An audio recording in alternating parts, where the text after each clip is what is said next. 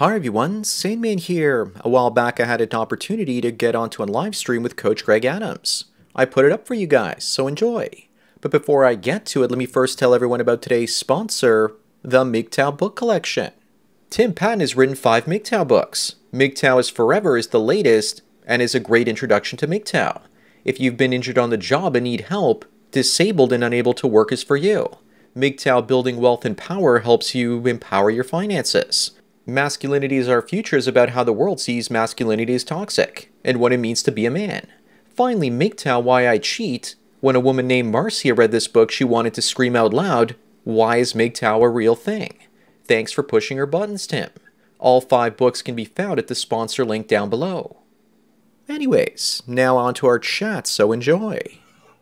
What's going on, everybody? It is Coach Greg Adams back in here with another YouTube live stream. Shout out to the Coach Gang for being in here, being involved, and being active here on this YouTube channel. Let me take this down. I'm running from another screen real quick, and I hope the Coach Gang can hear me. I can't even get my sound check in here, but shout out to the Coach Gang and shout out to all the guys that are in the free agent lifestyle. And it sounds like we're ready to go. Guys, listen, I've started making content 2 years ago. All right, 2 years ago. And as you know, before then, I was consuming content left and right. All right, before I even started. And if you would have told me in 2-year period that I would have had Alpha Male Strategies, that I would have had Donovan Sharp, that I would have had the likes of Dr. BOA here, if you would have told me 2 years ago that I would be in this position today, interviewing who I'm interviewing today, I would have told you you were a flat out liar. All right, that's what I would have told you. Unfortunately, all right, I'm not lying to you. I got one of the legends. All right, if you were creating a Mount Rushmore of legends here, I got one of the legends of MGTOW. I got one of the legends of the Red Pill. Most of you guys have been exposed to this individual for quite a long time. He might have been your introduction into MGTOW, as certainly he was for me. He was one of the first voices that I heard when I was going through my divorce, when I was going through searching for answers. And it is none other than legendary Sandman MGTOW. Shout out to Sandman MGTOW. We're going to go ahead and bring him in and join us. What's going on, brother? Nothing much. Just one quick thing before we start. Now the speakers are back, so I can hear you through my speaker, but I can't hear you through my headphones. So I don't know what changed. Do you think it's something changed on your end, or what do you think? I'm not sure. Is it interfering with you, or are you getting a double feedback? Well, I'm not getting any feedback. I mean, if you're okay talking like this and it sounds good, then I'm good to go. As far as I know, it sounds good, but I'm going to see what the guys say in the live chat if they're seeing or experiencing any feedback.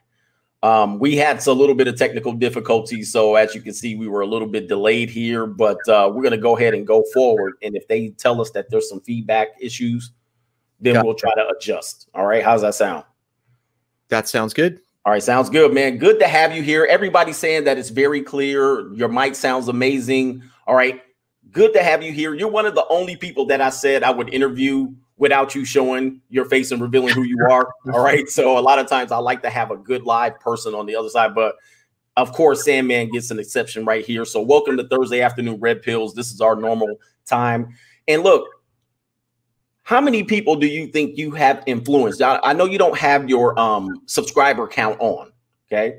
But how many people do you think you can you imagine have you influenced here for men going their own way, for the Red Pill manosphere? How many people do you think you've influenced? I wouldn't count it in terms of how many people I've influenced in terms of like introduced to the Red Pill. I'd count it in terms of how many people I've inspired to create their own channels. And I think there's probably 5 to 10 big content producers that I've helped, to get started because they saw what I originally did in terms of spreading the message, and then they started getting into it as well. And then that kind of multiplies out. So it's like a ripple effect. You throw one stone and you get 10 rings, and then those 10 rings get 10 rings, and it just keeps going. Exactly. And one of the things that I would say for me, when I heard all of your content, it wasn't necessarily an inspiration to create. All right, that came later. But I think the inspiration was you just revealing a lot of things and putting it in proper perspective in order for men to understand what we've been going through, right? So you've influenced content creators, but you've also influenced the sector of men who haven't been able to verbalize exactly what female nature is, who haven't been able to verbalize what hypergamy is. I mean, you were one of the main voices. So, you know, I know a little bit of your story, but say there was a guy, let's just say there's a guy right now that doesn't know. Who were your influences when you started your content creation? Well, when I was getting into this, it was the summer of 2013, and I was looking at a lot of the men's rights channels. So Karen Strawn, Paul Elam.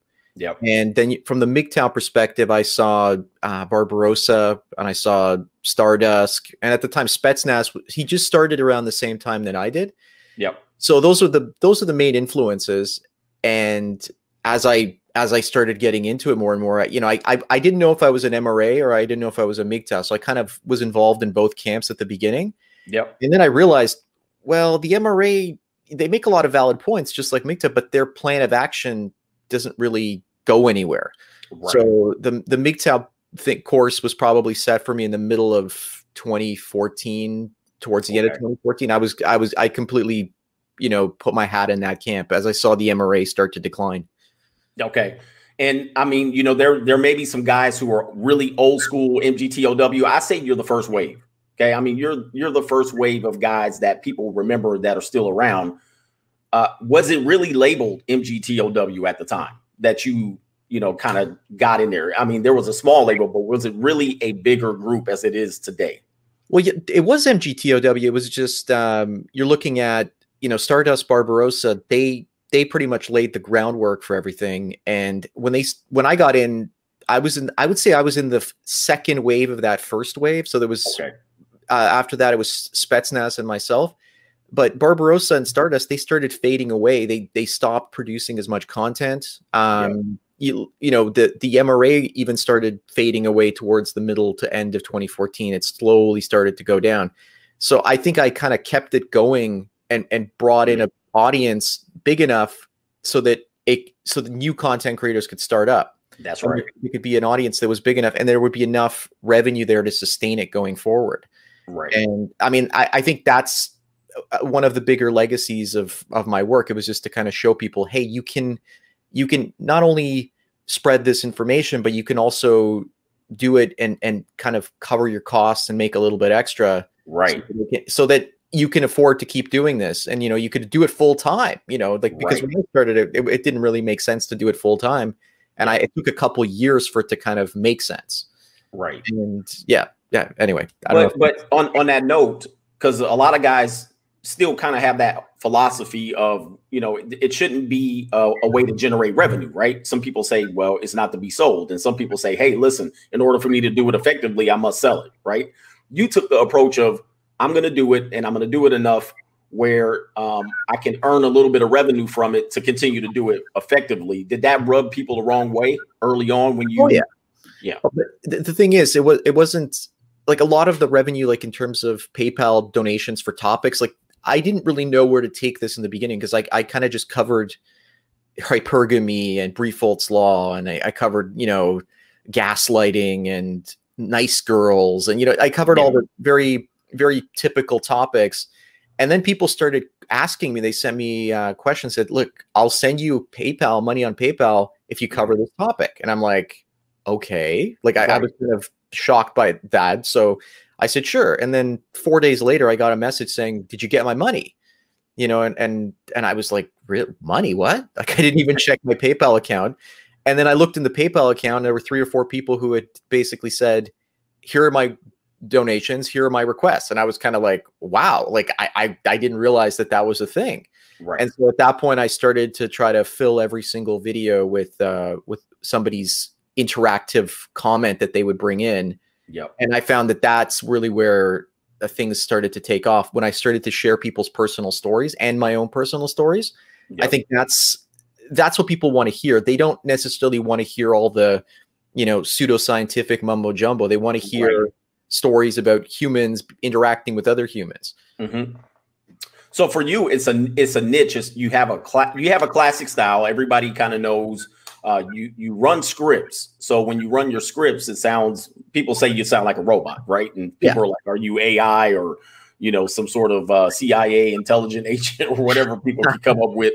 You have a classic style. So you run a scripted program, and it, like you said, it came from less of a science approach or more less of an archaeologist type of approach, more to a realistic style. Well, in the beginning, in 2013, when I probably produced my first 30 or 40 videos, it was more of that like historic scientific approach. Yeah. I found that I would run out of material pretty quickly. Right. So it wasn't until the end of January 2014 that I decided, okay, I'm going to do this daily, see what happens. Yeah. And I thought I was crazy at the time, because when I started, it was, within a few months, I was burning out. I didn't really know how to streamline the process and get things done, pretty quickly. So every day I would, script the whole thing, and I'm still doing it today, but it's just it's a lot easier than it was back then, because I kind of know exactly what to do.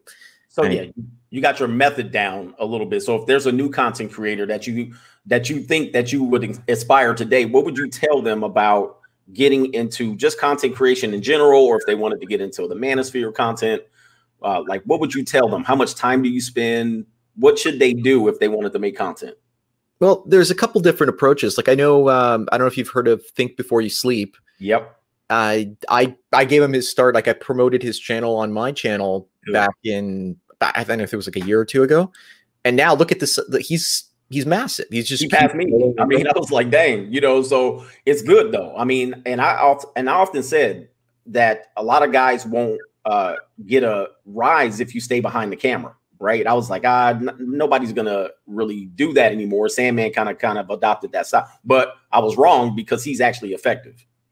Well, I told him, why don't you just script your videos? And he realized when you script the video, you can flush out the ideas a lot more, and you can actually create content that people will just, it's well thought out, it's well put together, so people will go through with it. But the problem is, if you want to do really, really high-end quality scripted content, I do it daily, so sometimes I slip up a bit here and there. But if you really want to do high-end quality content, you're going to have to script only 1 or 2 videos a week. Now, that's okay, considering that if the video is really, really good, you can get 100, 200, 300,000 views. So that makes up for the lack of daily content production. That's amazing. Yeah, I mean, actually, that's a good point, because I don't script anything, but I'm more of just a spontaneous talker. I do more impromptu style. And that's funny, though. Everybody has a style. Like, some people read articles. Some people are, talkers. Some people crap talk. Some people script. I mean, but that's the good thing about our niche.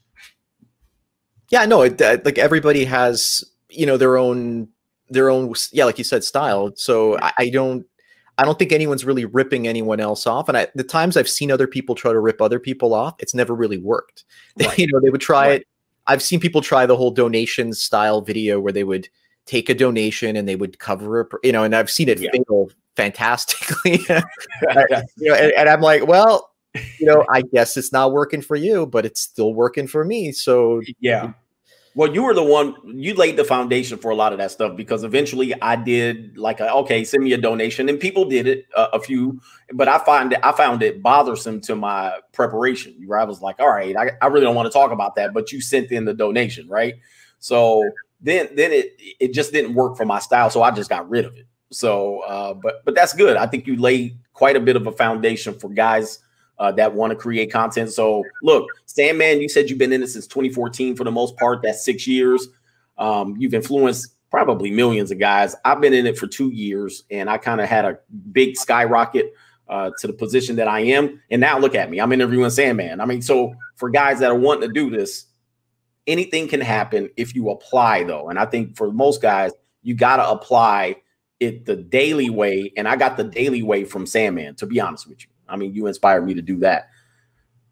Well, before I started doing daily content, nobody else was doing daily MGTOW content. Like, it just it didn't happen. And then it started picking up when all the channels were monetized, and it was growing pretty quickly. a lot of content producers, they started doing daily content in terms of like clips. They would get, clips of various bad behaviors and things, and they would put them together. And I see. Oh, yes. We did see the rise of that. That was kind of something that came along. Let me do this. I'm going to read some super chats, and then we'll go to the next topic. Cognito Thought Leader says, I'm a financial advisor by trade. The down market is giving you an opportunity. My advice to 55 plus males, love her from afar. No great divorce. #true. Shout out to you. Kaylin Ferguson says, Patrick Mahomes didn't listen, coach. He's now engaged. Yes, he is, to his high school sweetheart. We'll see how it turns out for him. He didn't listen, but it may work out. It may not. Hope he signed a prenup. Jarrell Boston says, Sandman and CGA Red Pill community continues to grow. You both are lifesavers. Please don't stop what you're doing. Some young men right now need you. Shout out to you. Thank you for the original Coach Gang member. Beyond the Pale says, Sandman, welcome to the Coach Gang. Appreciate you, bro. Bad Bro says, Sandman as a guest on the show. Great choice, Coach. It wasn't a choice, all right? I mean, I didn't have a choice. I got to get Sandman in here. My man, the working man says, great collaboration. Sandman is a legend in our community. Greetings from Germany, Coach Gang. Let me do a couple more. Kuhlman says, Sandman didn't do that interview with Dr. McGraw. He said, don't do it. All right. But we're going to get to that a little bit later. Hang tight. The Price is Right review says, two of my favorite MGTO bros on one stream.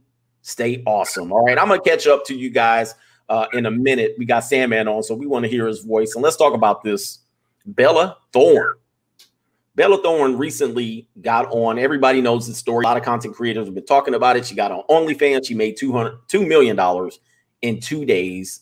And then created a little bit of controversy as OnlyFans had to try to issue refunds to men who were disappointed in her product. All right. She didn't live up to expectations. And then it further hurt what they call other sex workers, because now they couldn't charge as much because OnlyFans is now caught up in this refund policy right now.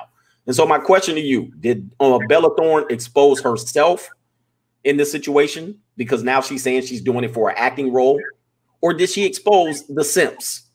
When did she say she's doing it for an acting role? This is something that I heard from another video, that they basically had a screenshot of a social media post basically saying, hey, I might be doing this for research for an acting role. Well, I've got quotes from her in my video. It's called Bella Thorne, the Simp Slayer.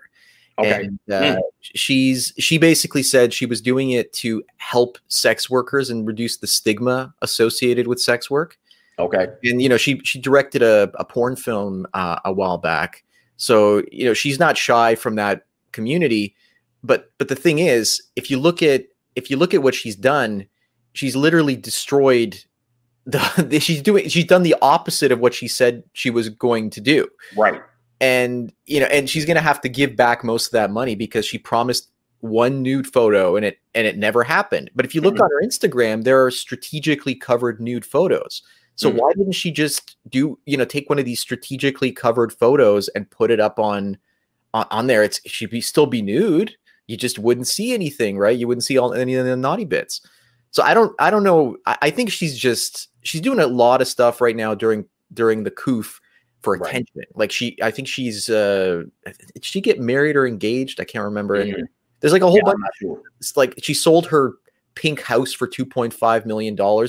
Maybe she needed the money for that house. Maybe she was in over her head. Maybe the acting roles aren't coming in. Right. I don't know. There's so many things, so many motivations for what she could have done. We just don't know. Well, it would seem like it was out of nowhere, but I never knew who Bella Thorne was, but only if you would have said the girl that was on the Disney TV program that I was aware of because of the other actress. But beyond that, I never knew who she was. But I guess she was already doing something similar, if I'm not mistaken, or at least on Instagram promoting herself similarly, if I'm not mistaken. I'm not sure. Well, she's got 22 or 24 million subscribers on Instagram followers. Like that's. Well, what did she do? I mean, was she just an Instagram kind of thought, or was she an activist? No, it's mostly just sexy photos by the pool wearing, orange bikinis and expensive products. So she's definitely doing the whole product placement kind of thing. That's for sure. So she probably this was the next step. Well, she saw this as a way to make some extra cash. Like, I mean, if you could put up a photo, or say you're going to put up a photo and make $2 million, I mean, you'd probably do it too, right? You know, I would do it. You know what I'm saying? I'll be up there doing it myself. Yeah, exactly. So she did this, but I think this is a bigger trend. I think that, you know, you get Hollywood starlets, and then you get these OnlyFans girls, and like the Hollywood starlets are not getting any attention right now, right? Because the movie industry shut down. All the premieres are done. So they need attention, but they see that the OnlyFans girls are still getting attention, so that they're trying their hand in that as well. So Cardi B also went on OnlyFans, and she also promoted herself on there, one of her behind the scenes photo shoots for one of her new songs. So you're starting to see the mainstream women going into OnlyFans and trying to like take it over. I think this is the beginning of something like a trend where you're going to see more and more women go over there. I mean, imagine if you're a washed up, you know, let's say you're a washed up 30-year-old star actress, can't get any more work. And then you say, well, you know what? I'm going to post nudes on OnlyFans, and I'm going to post a series of them, and they're full nudes, and you could make $5 to $10 million if you did like 5 or 10 photo shoots. Your movie career is already done. Yeah. So instead of going to Playboy, which doesn't really technically exist anymore, to make money like, you know, stars used to do in the past, all you have to do is go on OnlyFans, post your nude photos, collect your $10 million. There's your pension, right? I mean, that's more than any money you'd make on a movie role. And so you could use, you know, you could use the movie industry as a means, you know, early Hollywood success as a means to make even more money in the adult content business. So, but I guess women have been doing this for the most part since, like you said, they've been doing this before. They go to Playboy eventually, and then they get some, you know, ability to promote themselves another way. This is just OnlyFans is just the newest way to be able to expose this. But we've seen the opposite. We've seen adult actresses trying to move into mainstream film. But now I think we're going to see the opposite trend, which is mainstream actresses moving into adult content. And I think the adult content is going to be more lucrative than the Hollywood stuff. So, and it's more acceptable right now. I mean, it's an acceptable thing to do for women to expose themselves. Like they want this. OnlyFans is making it socially acceptable for this to happen. So, so you know, in the next 5 to 10 years, you're going to see, you know, the thottery just get out of hand. You know, there's another topic that we might want to briefly, or we might even go deeper. It's a topic of the incel community rising up, because there's. I think that that's really the next evolution of the red pill in terms of, well, it's the black pill technically, but I think it's really starting to blow up in terms of, I don't know if you've seen the documentary from Insomatics. He put out a documentary in it about it. And it's fantastic in terms of it showing the discrepancy in younger generations in terms of the dating market. You're seeing that 50% of young men are not getting any dates at all. Right. You know, and being virgins into their 30s. So that's really going to start to change society. And that's only really begun in the last, you know, few years. And I think us older guys, we're not really aware of of these dynamics that are happening because we've been out of the dating market for a really, really long time. So, yeah. Anyway, go ahead. Well, one of the things that there's some young guys that are putting out content now, and they're telling us that the 80-20 rule, as we talked about it, is more 90-10 now. I've heard 95-5 from these 95-5. All right. So depending on who you are, right? And I can vouch for 50% of guys probably get zero action these days. Yeah. I mean, what's the effect of that? What's the effect of that long term? Well, psychologically, it's going to have a massive impact on these people or these guys. And what's going to happen is they're going to go into society and they're going to destabilize it. This guy named First over at Insomatics, he believes that the rioting that's happening in the United States right now has a lot to do with the fact that, you know, the coof is keeping people apart in terms of the bedroom. So you're seeing a lot of frustrated young men who have to get their energy out. And, you know, before they would have gotten married, they would have had a relationship. They would have used that sexual energy in a constructive way to build up society. Now they're using that energy in a destructive way. And so they're burning down their cities because they're frustrated, right? There's that line, you know, a child that's not embraced by the village will burn the village down to feel its warmth. So we're seeing. Wow, that's big. That's big time. Well, it's true, right? So that's true. Yeah. If you're seeing that, if you're going to create half your society and make them incels, and you're going to take away their warmth in the bedroom, then they're going to go around burning everybody's bedrooms down because they're going to be so frustrated. So I think that's really where this is heading, and I think it's dating apps that are massively responsible for it. Okay, but I also think it's the fact that social media is there, and we're going to have to regulate these things at some point, like and not regulate them in terms of free speech, but regulate them in terms of we might have to limit people's ability to use dating apps because it's going to destabilize society. Right. We're still not aware of the long-term effects of these new technologies. And it's normally the case. We actually go forward with things. We see how they turn out. I think ultimately men will be blamed. That's where the blame will be laid because we can't economically support ourselves. But you're saying the men will destabilize themselves because they just don't have a chance at hell on some of these sites or interacting with just the 49er itself. They can't even interact with her because there's a guy who's an 8 that will go see her. So and for me, incel, it tends to get a dirty word. I don't know much about the community in order to speak on it properly. I know there's probably incels that watch both of our content. They probably watch PUA content for the most part. So for the most part, let's say I was a guy who wanted to know genuinely and not use it as a shaming word. What would I need to know about incels? Like, do you have any idea? What would I need to know about them to hear their side of the story? Well, they don't want to be incels. That's the they don't want to be. Well, I've always promoted the idea that, for you to go your own way, right, you have to go your own way from something, which means you have to have dates, you have to go through relationships, you have to gain that experience. You can't just go your own way from something that you've never experienced before. Got it. So they can't go their own way because they don't have a chance. Yeah. So, but they want to go out on dates. They want to have relationships. They want to do these things while they're in their late teens, early 20s. And then I'm suspecting that with the red pill knowledge and the black pill knowledge that they gain, that they'll reach the same conclusions that a lot of the red pill guys in the MGTOW community have reached a long time ago. They just need to go through those experiences. So they haven't gone through the ringer yet. They want to go through it, but they just haven't. Okay, I get it. That makes a lot of sense. But I think there's something more insidious going on here. I don't know if it's conscious or subconscious or if it's intentional. I don't know. But you get the PUA guys. You get the guys of the boomer generation and the later generation X guys. Yeah, and they went through stable relationships. They might have gotten divorced. But they still had love and dating and relationships in a traditional sense. Yeah, and then the people in my generation, like the millennial / Gen X, like the cusp, and then the millennials for the most part, we went through relationships, but we got bad relationships. So we kind of said, you know what, this is not for us. Yeah, but these new guys, they're going through and they're not getting anything. Mm-hmm. So I think that MGTOW is kind of like this sweet spot where men got burned, but they didn't get burned too much. Right. So we became aware, but I think that incels, they're not getting enough, and the PUAs all got a lot, and so the PUAs want to continue.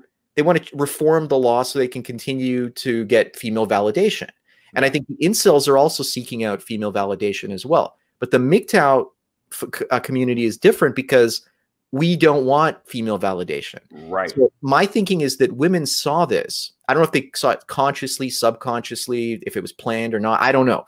But I think they saw this and they said, you know what? We gave the boomers the carrot. We gave them sex as a carrot.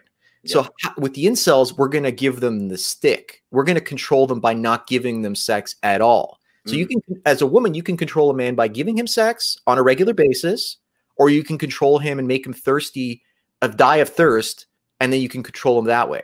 Right. But so I think that the MGTOWs, we kind of got through this situation where we got the carrot, but it didn't taste very good, but we still got the carrot. But the incels are getting the stick, and they don't know what to do, so they're thirsty and they're looking for ways to get that female validation.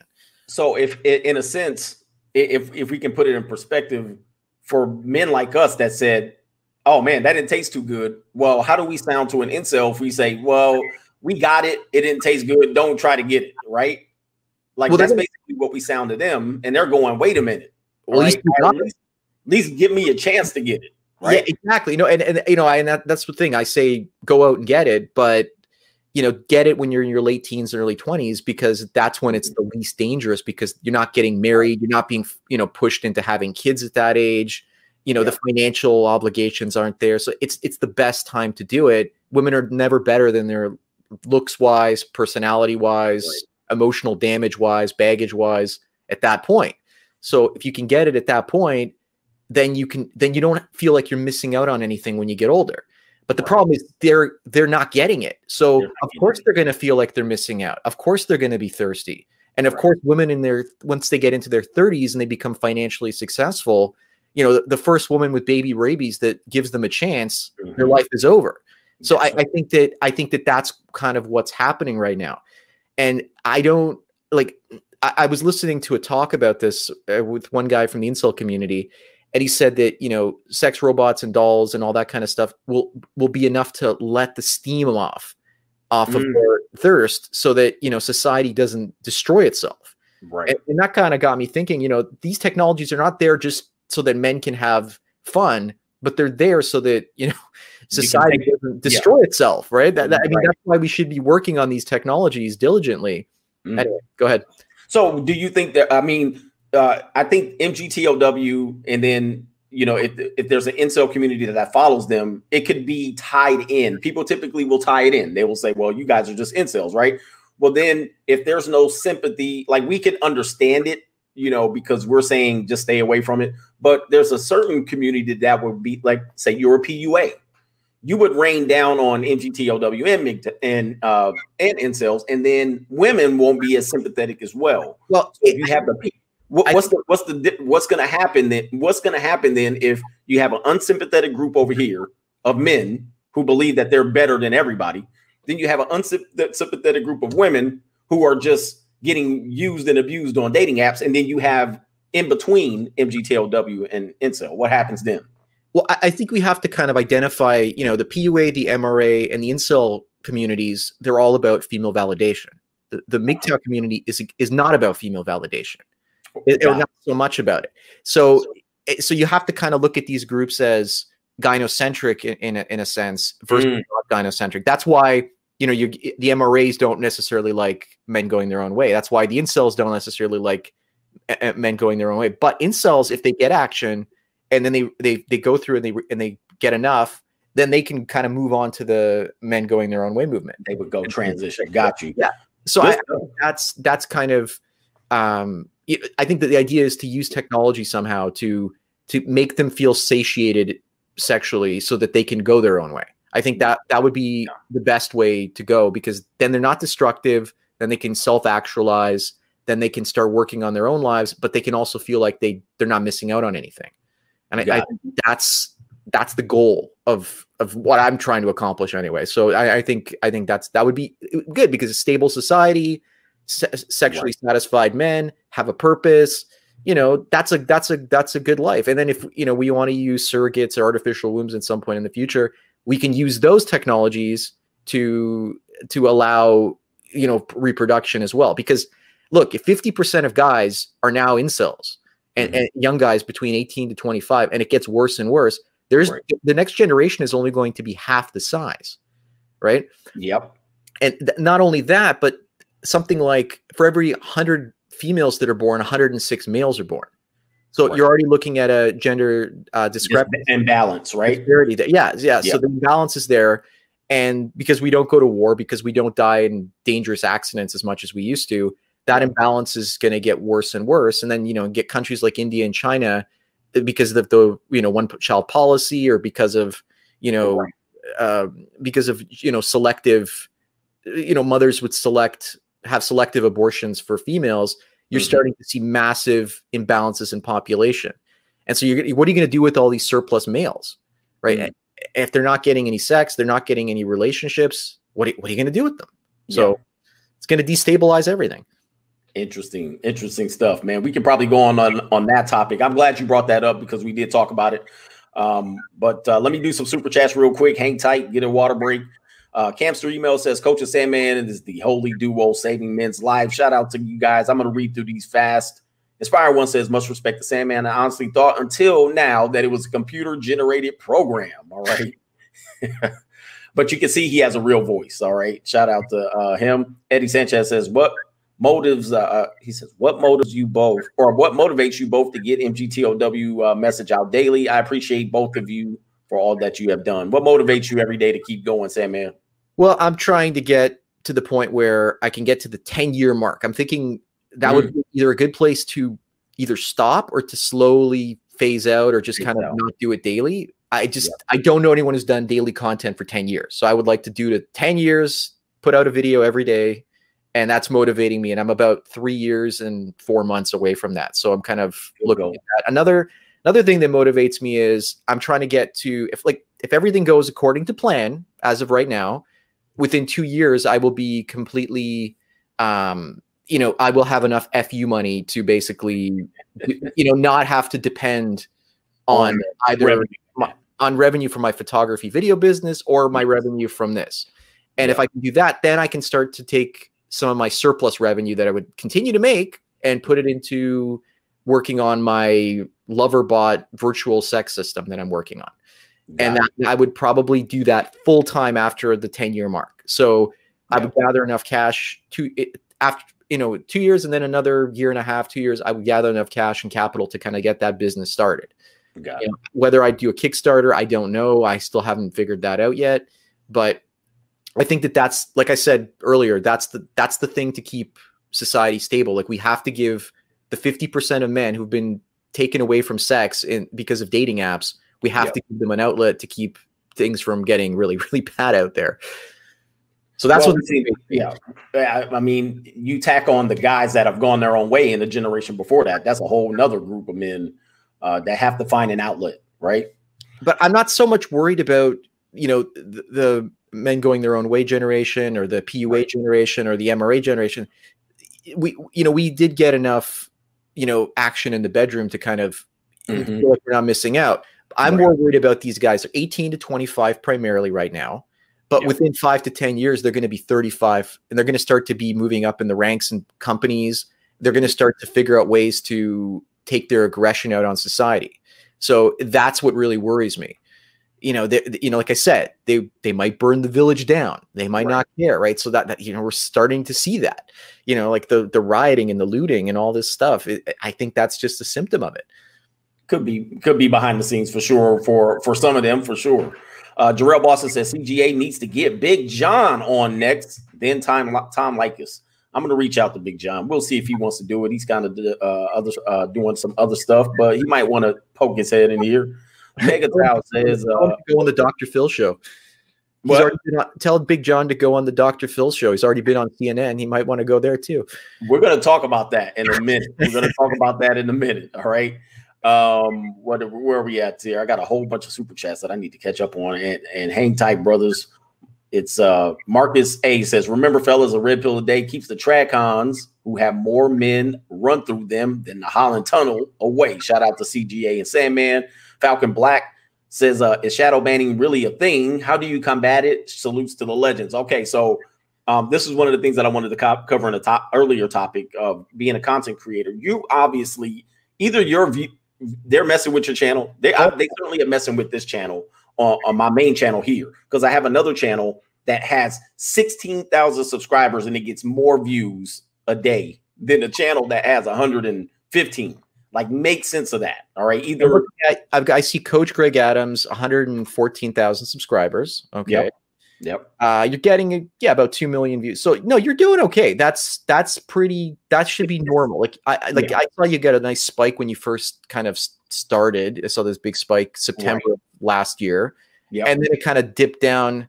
I think it's just because the novelty of your content back then. Like you started to take off before Joker came in and Better Bachelor. Right. Yeah, so I had a big spike. I was like one of the guys that had the big spike, and then he came like 8 months probably later after I started. Yeah, and so he had a rocket ship. Yeah, well, that's the thing. Like, your drop coincides with his ascent. So I think a lot of it has to do with people switch content providers, they go from one place to another. They hop around a lot. Yep. And so I think that that's definitely part of it.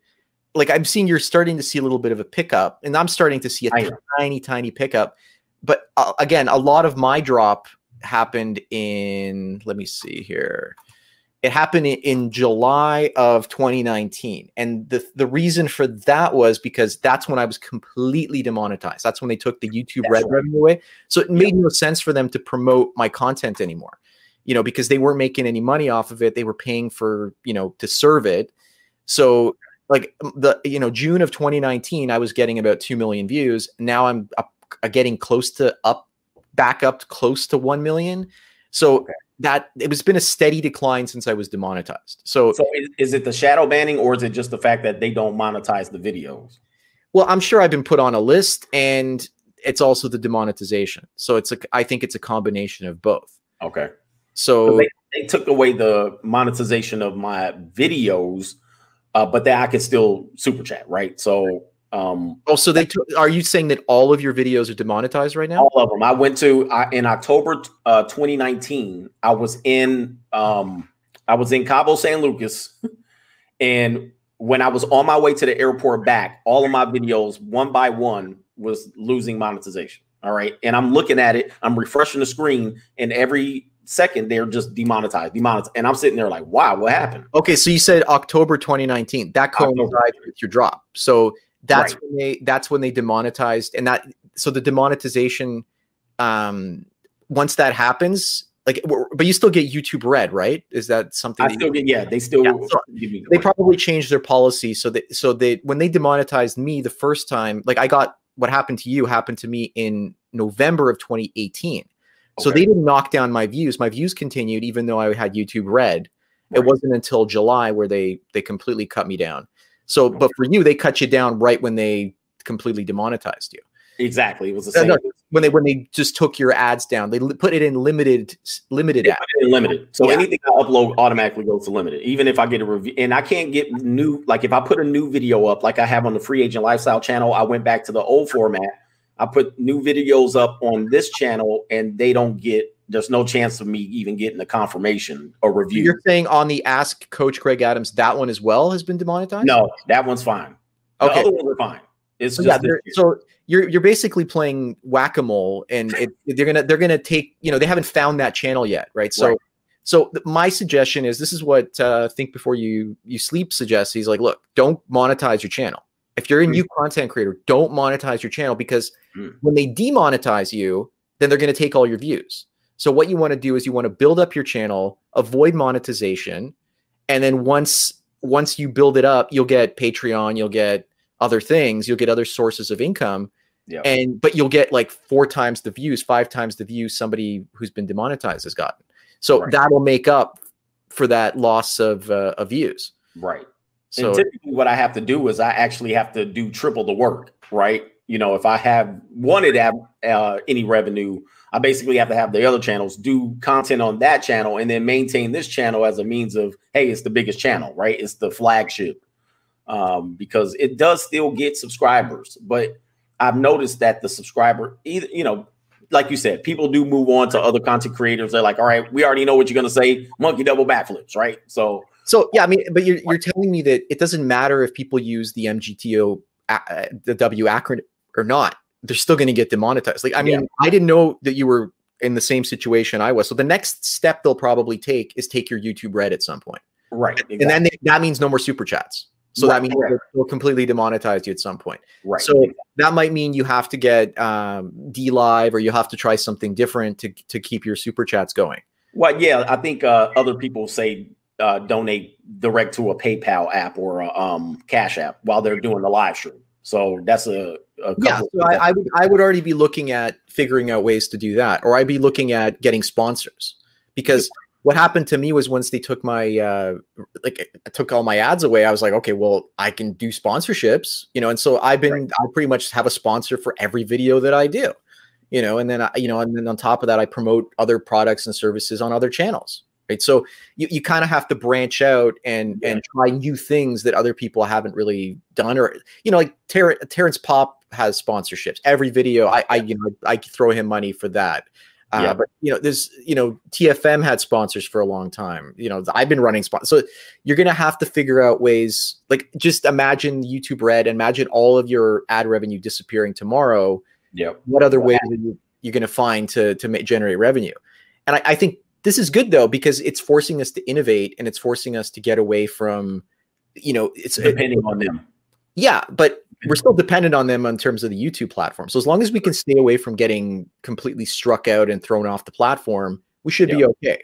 Yeah. And I think the other thing that helped content creators all across was the mainstream media, that was getting pumped in the last 5 months on this platform. It went away, right? At some point we were seeing the late night shows getting prime spots in the suggestion box. All of the CBS News and all of those organizations were getting prime spots. And they were like, at some point, YouTube was like, hey, we don't need these other guys. And they were going to transition into a mainstream platform. But then what happened? Since the lockdown happened, there's less of this mainstream information. And all of us are now kind of getting a seat back at the table. Well, okay, they pumped all of this mainstream stuff for 5-6 months, and what ended up happening is their views and their subscribers went up. But then people got sick and tired of being constantly spammed by this stuff, and they stopped watching it. So I'm looking at like CNN right now. When they started promoting this stuff in, let's say, April 2020, they had 270 million views. Now they've dropped to around 200 million views. So they're already starting to decline. They got 450,000 subscribers in March of 2020. Now they're back down to 200,000 to 300,000 subscribers. So it doesn't matter how much you promote the mainstream. People will eventually get sick and tired of it. Yep. And people will go to other platforms. Like BitChute, it had 30 million visitors last month. And this month it's probably going to be 32, 34, 35 million. So they're starting to ramp up. They're starting to, the more people they kick off, the more they're feeding their competition. And the people that, and I think that's another thing that helped or made them change their ways, because they were like, okay, these guys are leaving, right? Well, maybe that's why all of a sudden I'm starting to see my subscriber counts go back up. Right. It's really weird. Same thing with me. Okay, I'm looking at, let me see, my subscriber. I was lingering between 90 and that 100 mark for months. I mean, 6 or 7 months that I was lingering. Now, all of a sudden, it bumped up. And I've seen other content creators that I passed.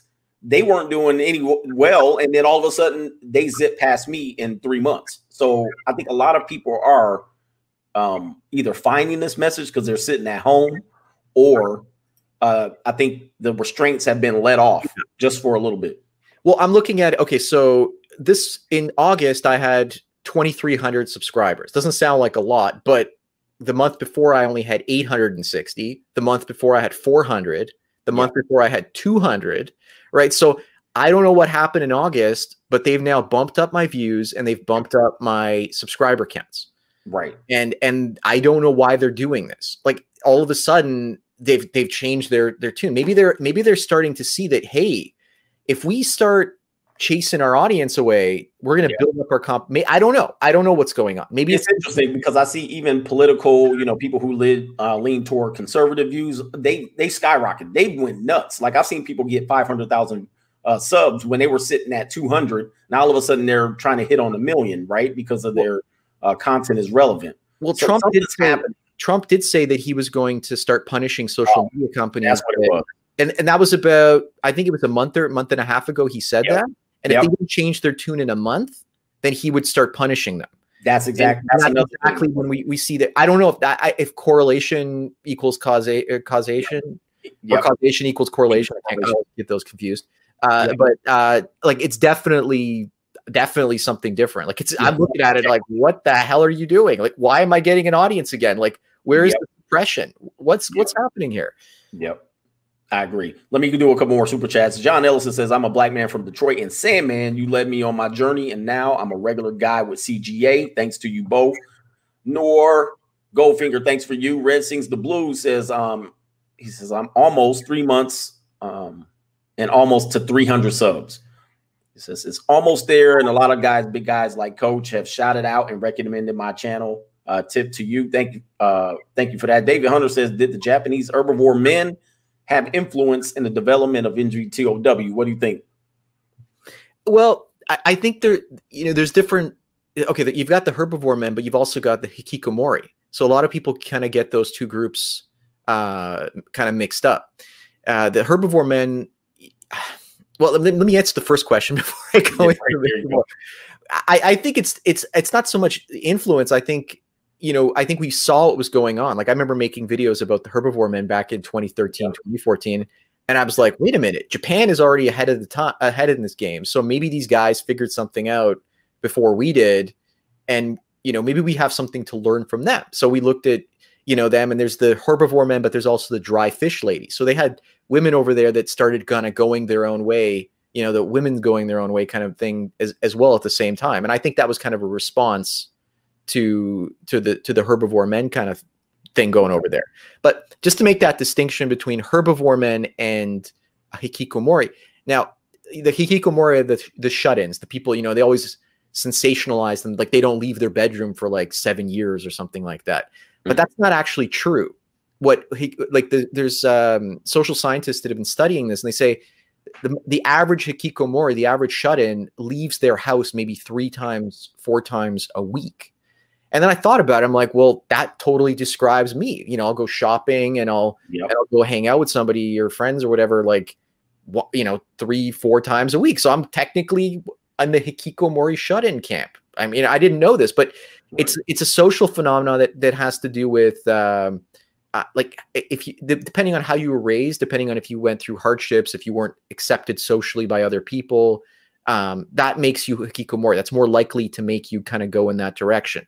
As for herbivore men, a lot of it has to do with the fact that, in Japan, the salarymen, the fathers of the mothers of these boys, these guys who've now become men, they would work themselves to death. So the theory is that, they saw this and they don't want to work themselves to death. They'd rather go eat pudding and play video games than married. But I think it's more complicated than that. I think that the herbivore men, I don't think a lot of them are doing it by choice. I think that there's also some of that incel phenomenon going on in Japan as well. Okay. Because the Japanese women have higher standards. They go to host bars where they get like, 4 or 5 women get entertained by one man who, in the host bars. So I think there's more to it. I don't think we're digging deeply into it. That incel documentary I was talking to you about, they interviewed one woman who's a social scientist. I think she was actually the one who coined the term herbivore men. I don't, correct me if I'm wrong on that.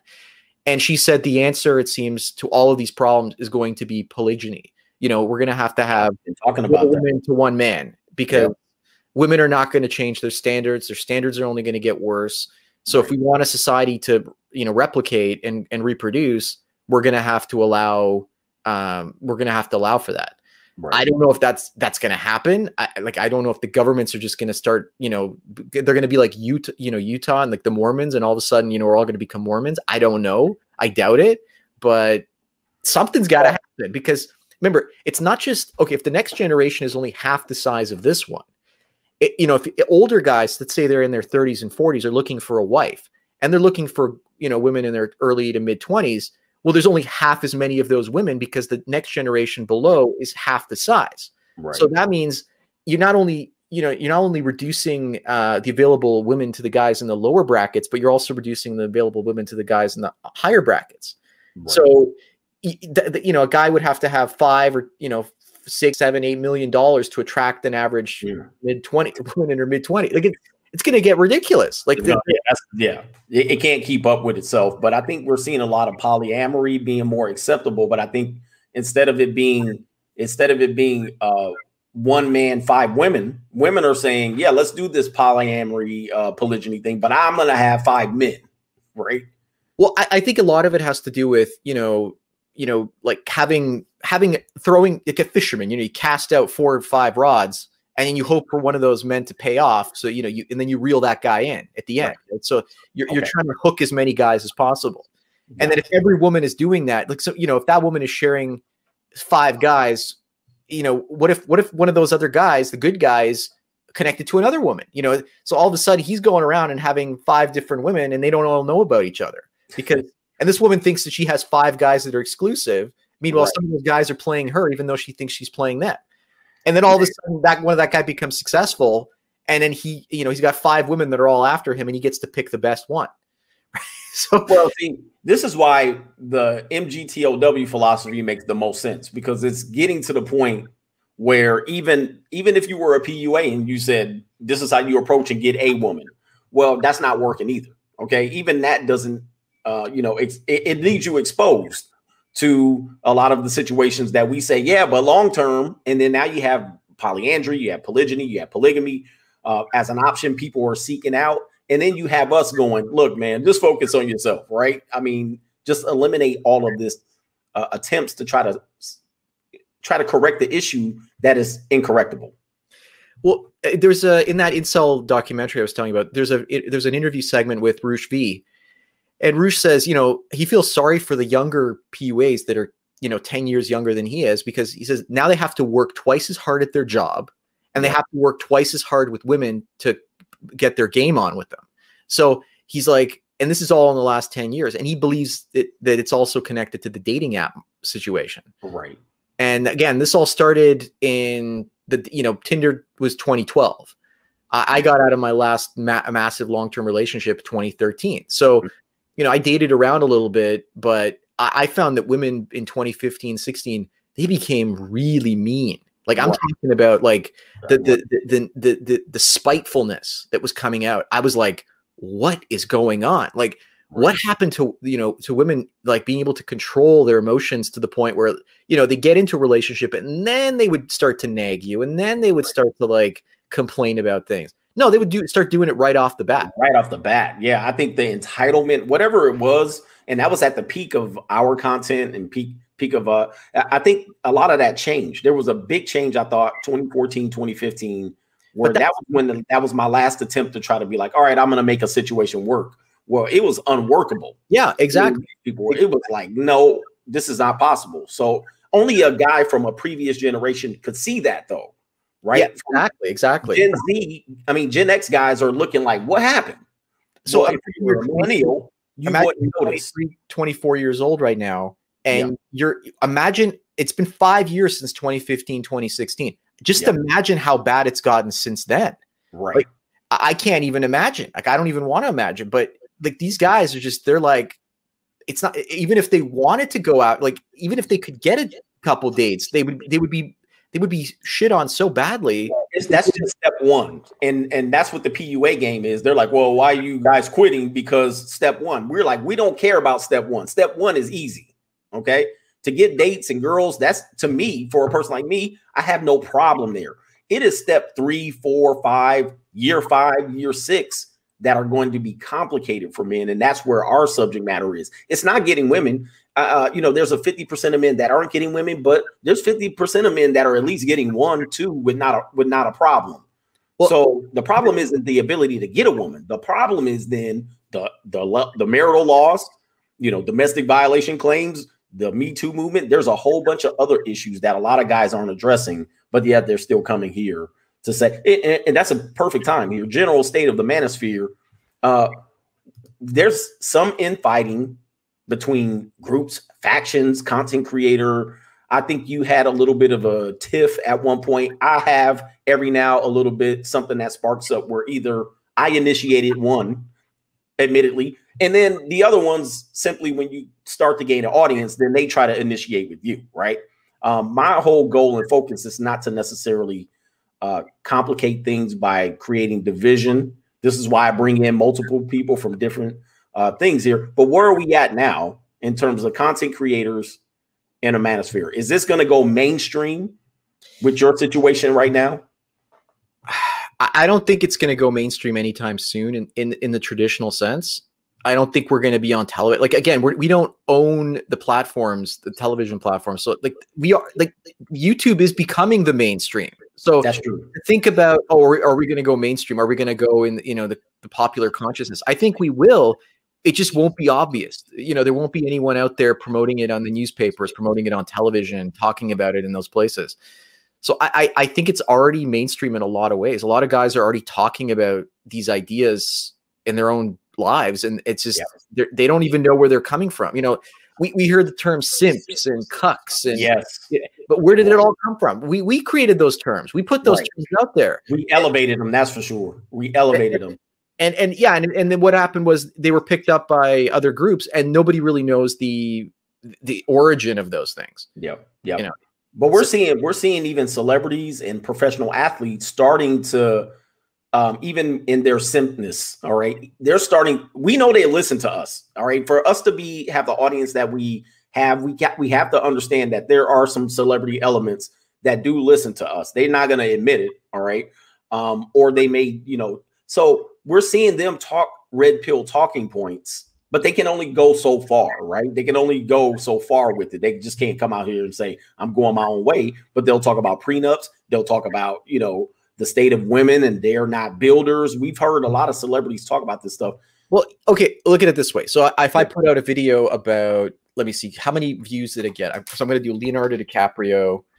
Mm-hmm. We know that guy is playing the field, right? Like he's making sure they're not older than 25, and then he dumps them.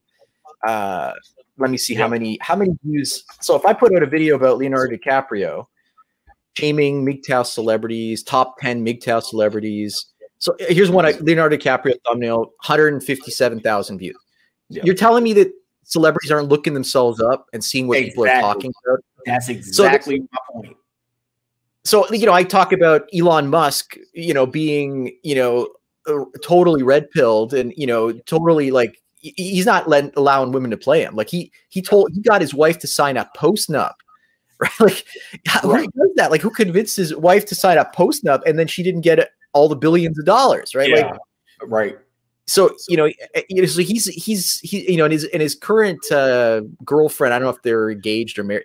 But he sold all his properties, and then on Twitter he posts, "Haha, she doesn't like that I sold all my houses." Right? Like, so he knows. Like he knows the gold diggers are. And meanwhile, he got what he wanted, which is another kid. I don't know what, he wanted another child. Okay, fine, but. He understands female nature, and just his behavior is proving that to me. So, and people are looking up to him, and they're saying, "Wow, he's doing this and he's doing that. He's selling his houses, and he's not letting his wife or his girlfriend get access to that."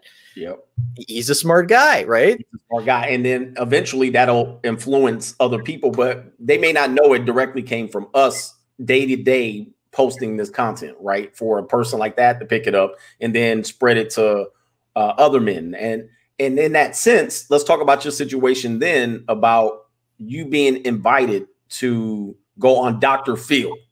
All right.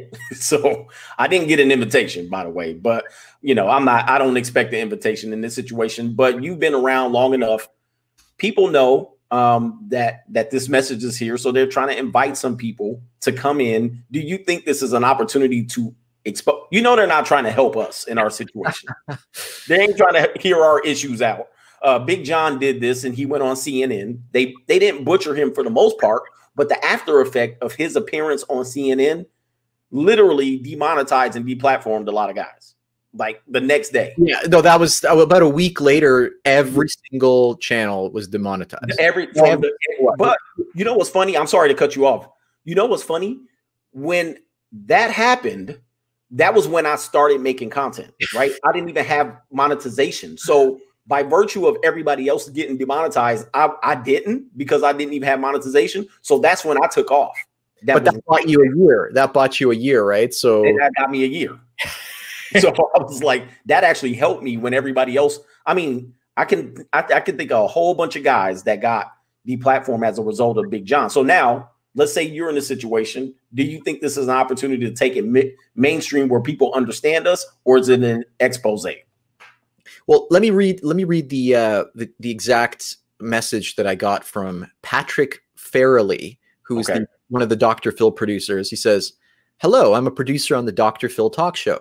I'm putting a show together about the role of men in 2020, and I'm looking for people who feel strongly about this issue to take part in a lively debate on our show," which technically means we're going to attack you and we're going to throw everything at you, right? Like, and then he continues by saying, "If this is something you're open to, please let me know and we can schedule a phone call. Thank you, Patrick Farley." So my thinking is, maybe schedule a phone call, record the phone call. Yes. Get permission that I can use. Do I have permission to record this phone call? Yes. Okay. do I have, do I have just see if I can get that permission in the beginning, and then I can just share it online with everybody, and then everyone can pretty much tear into this guy and tear into the Dr. Phil show and know the workings behind. Yeah, that. I think it's one of the mistakes that I think Big John didn't, or he didn't do, is that he didn't have his own crew behind the scenes, right? Like I would have had my videographer apart, so that when they diced up and chopped up the interview, I can say, well, this is what I actually said. Well, I did an interview, over the phone interview with a guy from Europe, and he wanted to fly a crew out to Canada, into a hotel room, and bring me in and interview me. So I'm like, so it wasn't just like, we're going to fly you into the Dr. Phil show, which we've already set up. No, they wanted to bring in like their own people to kind of follow me wherever I was. They were going to come to me and film me. And I was like, this is oddly suspicious. Like, what is going on? And, and I looked up the backers of that TV station, and they were people like the Crown Prince of Monaco. It was the majority. Like, what the hell is going? A couple friends are like, they could be the Illuminati after. Like, okay, like they're trying to knock you down. It's like, be careful. I'm like, yeah. But I said, I dug a little bit deeper, and I realized, well, in Canada we have a different freedom of speech laws. So in Canada, if you go on to radio, if you go on to television, they can get you for hate speech if you say something that's inappropriate, and you can go to jail. Oh, got it. Again, it doesn't just come down to we were just gonna have a nice conversation and discredit you on national television. It has to do with, we're gonna literally throw you in jail. That's kind of what worried me about this. And they were pushing so hard to get this interview with me. And in the end, what they did was they interviewed Jordan Peterson, the same guy who I talked to over the phone, who I stood my ground with. He said, what did he say? He said, simps are basically pussies. And I said, well, you're the one that's putting pussy in my mouth, right? So it was like, and I just started laughing, and it's just like, he said himself. Anyway, if you have to understand the context, right? That, right? Because he insulted me first by saying I don't want relationships, and then I said I made that comment. Oh, I see. Okay, yeah. But he went on with Jordan Peterson. And Jordan Peterson was agitated. Like, he got angry, and he literally almost lost it in front of this like 30-year-old punk kid. But this isn't just some 30-year-old punk kid. His father was one of the major politicians in the Socialist Party in France. Okay. So you're digging behind the scenes, you start to see, Monaco Crown Prince, socialist, son of the socialist, I think he was finance minister or something in France. Like, so there's a lot more to it than just, we want to interview Sandman for our TV show. You can read into so many other things. Behind that. And one of the things, I think, when I was around 50,000 subs, I think I had a casting agent from New York and call me about TV shows, and they put out shows like either like, what is the one, Fiance? Like, they put out legit shows. All right. And I looked her up. She was legit. She contacted me several times. Anybody that's been following me probably remember me doing a video about this. And she was like, look, I found your content. They watched a certain video that had a lot of views. And she said, look, I want to get you on here. Maybe you can be one of the talking heads that deciphers what's going on in people's relationships. Right. So at the time, I'm like, this is out of nowhere. Right. I'm like, what is this about? So I brought it to the audience, and most of the audience said, don't do it. All right. Because it's going to, they're not there to help you or promote you. Essentially, they could make you look bad. All right. And at that time, I was just experiencing a rise. I wasn't in the position to take that. I was not protectful of my brand. Let's just say. All right. I really didn't know that there was a brand, but now there's more subs. There's more of an audience, and I'm understanding how media works, where I would look at that situation and go, I don't know if that was the right situation to put myself into. I probably would have crashed and burned pretty fast. And there could have been an ulterior motive that I wouldn't have been able to investigate at that time of the offer. Yeah, I put up a post about the Dr. Phil thing, and people are saying, don't do it. You will regret it, and your credibility will be ruined. Right. People say, you know, wear a full face mask. Other people say Dr. Phil is a female audience. You don't want to upset show's feminist narrative. So, you know, we know what's going to happen. Like, we know. You know, Roosh V went on Dr. Oz. Was it Oz or Dr. Oz? I can't remember. And Dick Masterson also went on to what is it called? Dr. Phil. And, you know, they were totally attacked constantly. So, yeah. I mean, I know full well that I could probably hold my own, but I just know that when I had that call with that guy from Europe, it was probably the most stressful hour and a half that I've had in probably the last 5 years. I had to like up my game to the point where, like, no matter what he threw at me, I had to be ready. And then when I saw that Jordan Peterson interview, I was like, oh man, like that Jordan Peterson, like literally he almost lost his cool, and he never loses his cool. So I realized I could do this. I could go on those shows, and I could totally, you know, Dr. Phil could say, you know, why did you go your own way? And I go, well, it started back when I watched the Oprah Winfrey show back in the 90s. You know, she said that women like nice guys. So I took her belief to heart, and I was the nice guy, and it didn't work for me. Women didn't like me. So what do you make of that, Dr. Phil?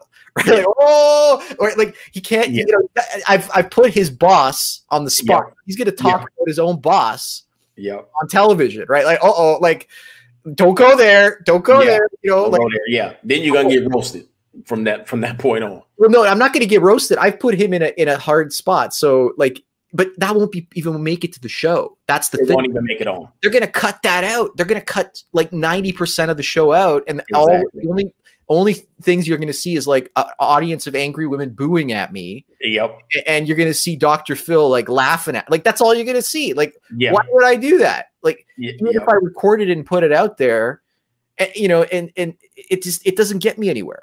Yeah, what the public's going to see is not what was reflected, and that's what guys got to know. I mean, if it goes any mainstream, whatever that our message is, it's not going to be treated with kid gloves, right? I mean, I'd have to like, you know, to really make a difference, I'd have to show up like the Joker on in that film, right? Like, it'd just be like, hey there, Philly, you know, right? Yeah, exactly. Right? You have to make it completely outlandish, because if you take it, you try to speak seriously on these topics, they're just going to be like, I mean, we see it. I mean, I post on social media, and every now and then a woman will come in here, act like the divorce rate is not 65%, act like women don't file 80% of divorce. They act like they're just like, that is not a truth to them. So if we're speaking serious and say, well, 80% of divorces are filed by women, they would be like, what? Or what does that mean? That means 80% of the marriages that failed were men's fault, right? Oh, so I think that's a good segue into this segment. Now, I haven't done any research in terms of why the divorce rates are spiking during the COOF. Why? I have an article to read about that. But so before like, have you read the article, or are you just? I have read the article. So they give give some points. They make some points, and we're going to talk about that. Hold your thought, because I got to catch up on a lot of super chat. Okay. All right. Take a drink.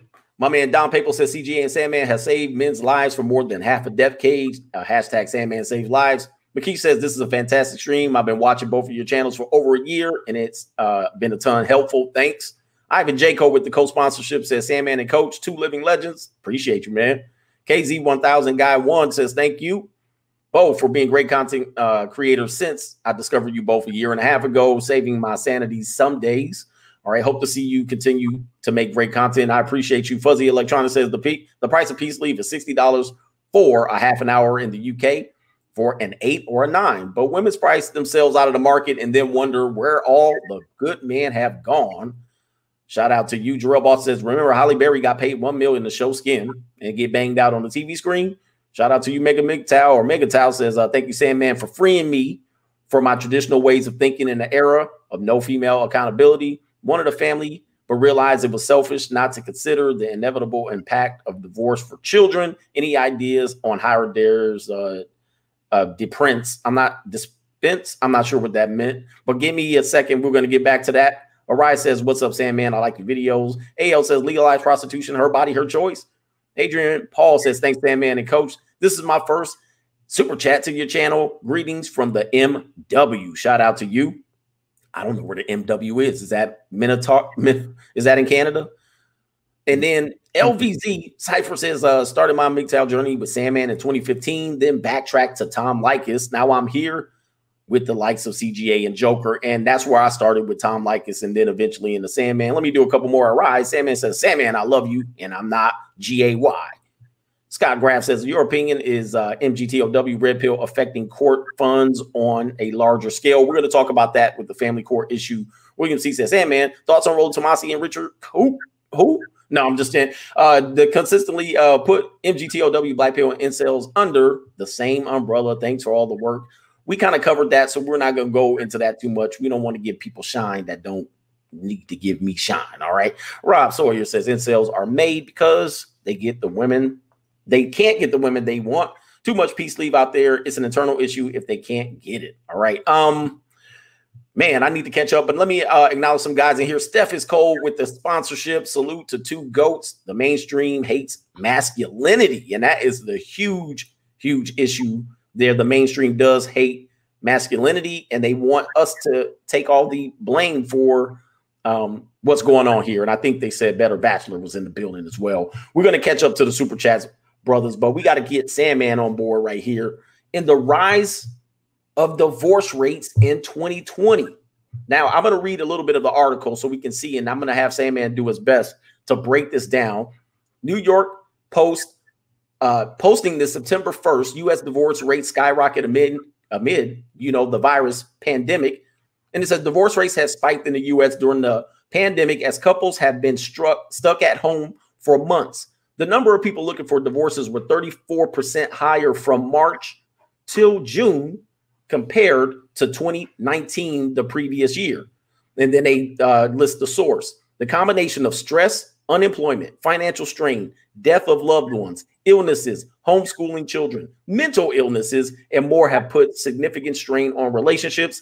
The data shows that 31% of the couples admitted that the lockdown has caused irreparable damage to their relationship. Interest in separation during the quarantine peaked April 13th, just 15 to 20 days into the vast majority of states began their lockdowns.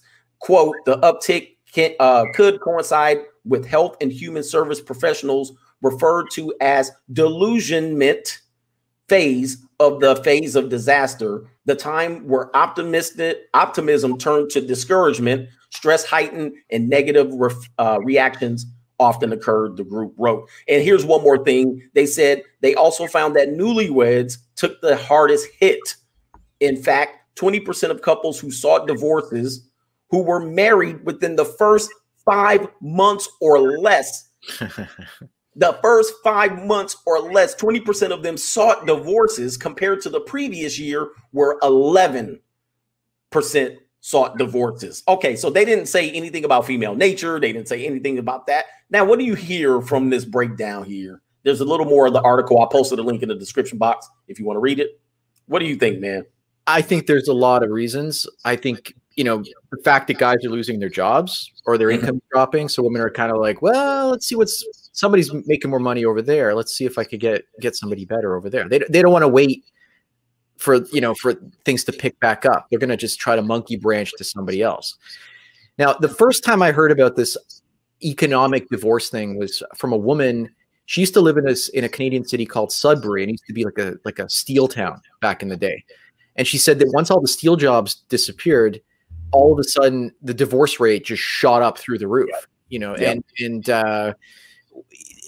She said, like all of a sudden guys who lost their jobs would get together with women who were like lower sexual marketplace value because they divorced their husbands, and their husbands went with women that were high. So all of a sudden, the sexual marketplace was dictating coupling, and the sexual marketplace, there's a lot of different varying factors. So we understand like certain cities, like what I'd like to know is what cities are being hit the hardest. Is it the blue states, the red states?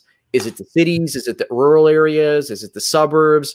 Like, okay. Here's a from the article right here. States along the Bible Belt recorded the highest number of divorce rates during the pandemic, including Arkansas and Alabama. Wow. Okay, so I did not see that coming. I thought it would be the blue states. Right. So, but this is for people who lived through the last recession, the 2009 era. Great recession, yeah. Right. I remember there were guys doing mortgage loans making, $300,000 a year easily doing refinances. When that hit in a place like Southern California, well, the divorce rate went through the roof. All right. Because why? These men had money and then now they don't got money. And then the divorce rate soonly follows. So your point is men got displaced because of this. Maybe women got displaced. The finances took a hit and now it was time to monkey branch. Yeah, but Arkansas and Alabama, like what options do these women have in Arkansas and Alabama? Where are they going to go? Like, what are they going to do? Like, they're already down on the bottom end of the financial socioeconomic scale. So where are they going to go? They're going to go across the border into Mexico to look for a man? I don't know. And the idea that they could support themselves after a divorce, I mean, we're just making prejudgments about Arkansas, but they do have a 60% obesity rate of women in Arkansas. So like you're saying, how much better are you going to do? And the fact that Arkansas is another welfare state, how much more can you support yourself? I mean, is this going to be economically a better decision for you? Well, maybe it has to do with the fact that now these overweight women are starting to see themselves as like hot and empowered because, the culture is affected in the last 5 to 10 years. The BBW women are like, their expectations are way, way higher. Right. So now all of a sudden, they think they're all that in a bag of chips, right? Like, I don't know what's going on. Well, they can go online. They can go online and definitely pick up the idea that they have value. I mean, this is the simp marketplace that we're trying to at least get men to understand what you're doing. I did a great live stream about this, breaking down, saying, listen, we understand you like the peace league. We understand. However, when you go above and beyond for any peace league, well, then now you've just inflated the marketplace value of somebody that have no business, all right, thinking this way about themselves. Now, everybody has their preferences, but then when you inflate a 4 to a 9, now what have you done to the marketplace? Well, the marketplace is even more skewed. Like I like the last, I don't know, bunch of weddings that I've done, it's all been older women and younger guys. Like, like even single mothers marrying young, successful guys. So younger, successful guys are basically tall, successful, muscular, marrying single mothers. Like, I'm like, what is going on? And the incel community, the sexual marketplace dynamics have changed to the point where men with higher sexual marketplace value, all of our points have dropped a couple points. And women with lower sexual marketplace, they've all elevated themselves. So, dang. And the women at the top end, they're starting to completely outprice themselves out of the market entirely. Yeah, they can't even compete. I mean, there's nobody there for them. There's very few men there for them. I mean, if you're 8, 9, or 10, this is the Tommy Lauren effect, right? Who, everybody has an opinion on where she looks, but she, by American standards, would be like 8. Okay. So with makeup and hair extensions and such. So now if she goes in and says, hey, my marketplace value is so high, I can't find anybody. Well, now what does that say? She only has 10 options. She only has 10 good men to pick from if men have went down 2 ticks. Well, Karen Strawn in that incel documentary I was telling you about, she said, in the past, one of these guys would have had the ability to date like a homely looking or chubby woman and get married and have a family with her. But now that option's being taken off the table. Right. And so, the more attractive guys are now taking up all the fatties. So like the guys at the bottom are like, well, what are we going to do? We don't have any, all the homely women are gone. What are we going to do? And, so we're going to get a waifu pillow. That's what we're going to do. That is, man, I never thought of it that way, but that's right. That's right. I mean, the homelier women are game now, or if they're overweight, they're game for a very high status male. And we're seeing that being exposed. A lot of women are coming here and saying, I have nothing. I live in a Cracker Jack box. I'm a 4 on the scale, but I want the top guy. Well, everybody wants the top guy, and there's not enough top guys, but there's certainly a lot more very average looking women, but those average looking women want the top guy, man. Yeah. I mean, TFM and I kind of had the same strategy when we were younger. We would date women that were, let's say, more than a few notch points below us, so that we would be like, sure, this woman's not going anywhere. Like, she's not going to leave us because we know her options are not any better. And, you know, in the end, what ends up happening is she still ends up presenting us. She still ends up treating us the way she would have treated a guy on her own level. Yep. So the treatment is exactly the same. So you might as well go for the more attractive woman and get treated the same way down the road. That's true. Yeah, man. You know, for sometimes a PUA might make a little sense. I get it. I mean, look, if you're going to aim high, I get it at this point, because what do you lose? I mean, you're still dealing with the same mindset, whether she's a proverbial 4 or she's a 10. Same mindset. Yeah, but the majority of men don't want to be PUAs. You know, we want a long-term relationship where we can feel like we're loved and where we can actually have like real intimacy, whatever the hell that's supposed to mean. Is that possible nowadays? Is that really possible? Well, that's what we want. It doesn't matter like in terms of, so the PUAs will always make up a small minority of men because they're men that want to game the system for sex, but they don't necessarily want love. Okay. So that's the thing. But like all the other communities, everybody wants, like the incels and the MRAs, they want love. They want stable long-term relationship. Right. And a lot of the men going their own way out there, they're all kind of like, well, the unicorn is out there and I'm going to find her. And I'm like, dude, it's been 5 years. No unicorn. Where's the unicorn? It's like, well, she's there somewhere. Don't worry. You're going to find a unicorn too. And I'm like, no, I'm not going to find a unicorn. Even if I did find a unicorn, she turned into a cow within like a couple of years. So I'm not going to bother. Right. Like the unicorn, it's only a disguise, right? Like she's just wearing the unicorn disguise. Okay. So, but now you're over in Canada. What's the difference between the Canadian, because you guys have been hit hard by feminism itself, right? What's the difference between an American and then the Canadian prospects? I mean, is it different? I mean, could be different, but based on province, what is it? Well, it's definitely province and city, but I mean, if you go to Montreal, even Rouge V loved Montreal because the women there, you know, they're more slender. They've got a better mood about them. Women in Ontario, they're very cold. They're very like I'd say bossy. This is a major place for feminism. So there's a lot of government jobs and there's a lot of, you know, entitlement programs, and, you know, they all want to become teachers or nurses or, you know, work in some sort of like safe and secure job where they're unionized and all this kind of stuff. And that's affected the culture. Like they're miserable and they're constantly challenging men, trying to put men in their place. Like, I don't want that. Like, why would I want to bother with that? Right. Again, I've been to Quebec. I've been to the Maritimes. The girls in the smaller towns around here are better, but if they come to the cities, they turn into the same thing. So that's going to happen. My experience from women in the States, it really depends on which state you go to. Right. I mean, just from my travels over the last 3-4 years, like blue states, I did not have a good time when I was traveling and, you know, shooting different videos. Red states, the women were a lot more pleasant. Like if I would travel to, you know, like the Pony Express station in Nebraska, the woman I talked to, she was nice and pleasant. Right. Where if I go to Miami and I was at the sex museum there in Miami, I got gaslit and I got like the runaround by one of the women that runs she was like, what, 25, 30 years old. And I'm like, what is going on? Like, I just want to talk to somebody so I can do an interview. And she's, oh, call back in half an hour. I call back in call back in 2 hours. I call back in 2 hours. Oh, call back tomorrow. I'm like, oh, okay. I call back tomorrow. I'm like, what, can I just come by and see? No, you can't. I'm like, what is going on? Right. Yeah. And we experienced that because I'm in Southern California, which is basically the apex predator, where the nines from Nebraska come here and they think they're going to be a 9 here. They end up dropping down to a 6 because there's a lot of pleasantly looking people here. But because of the competitive environment, relationships are difficult. Some people have them here. They certainly do. But our divorce rate is 75%.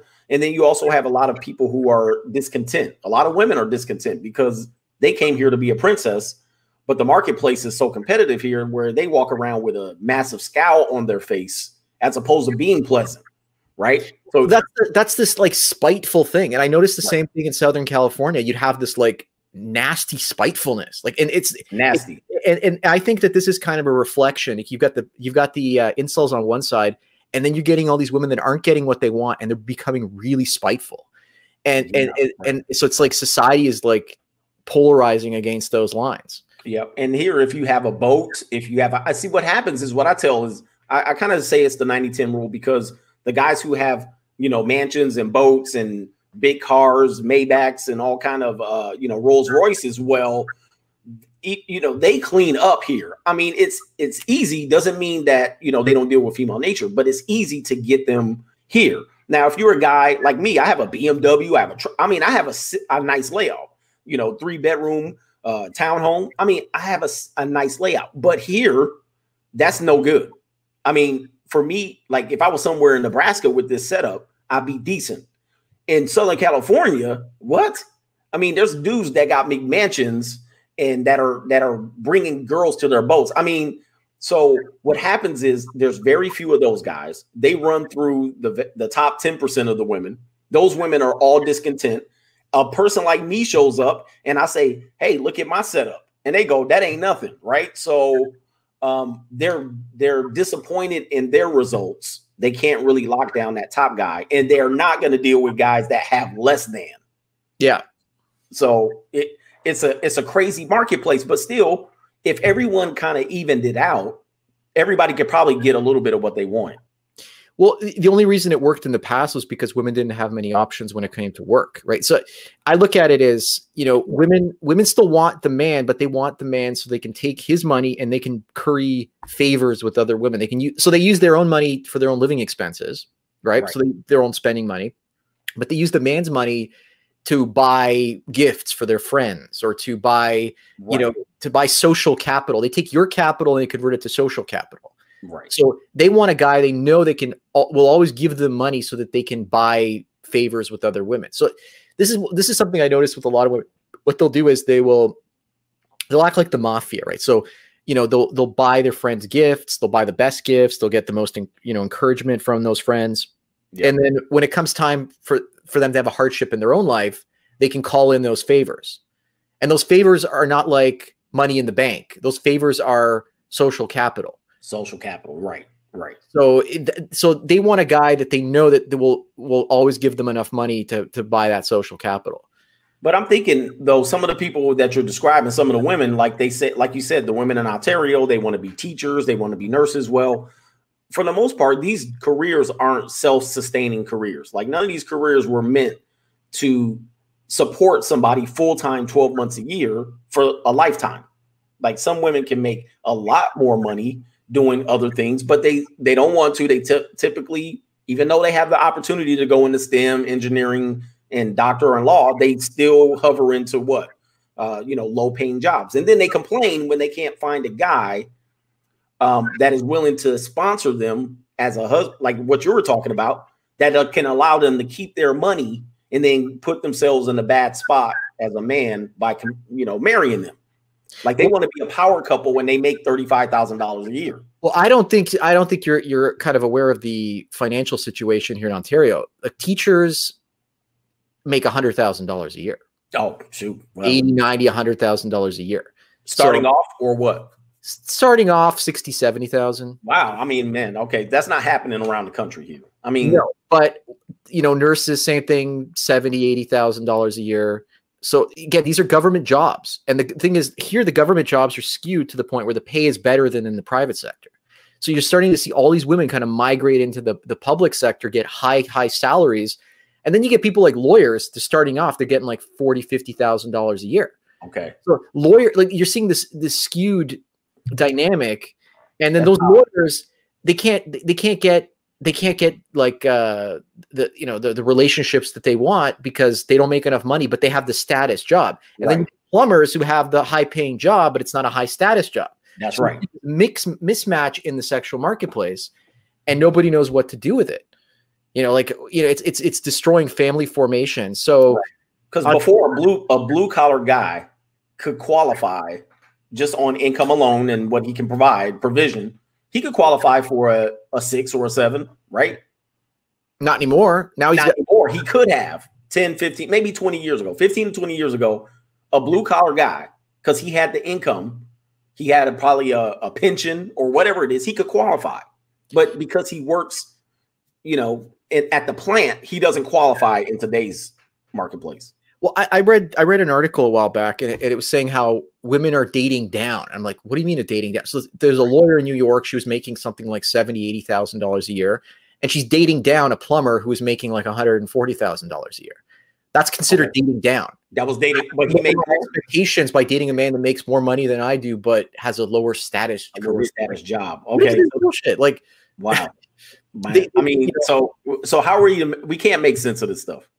I mean, we really would like to make sense. And when we come to, you know, I don't have a platform where women can actually talk through these things. We kind of just use what they say in media. But for the most part, how could they make sense of this gap? I mean, there's literally a gap created here where men like us say we are going to walk.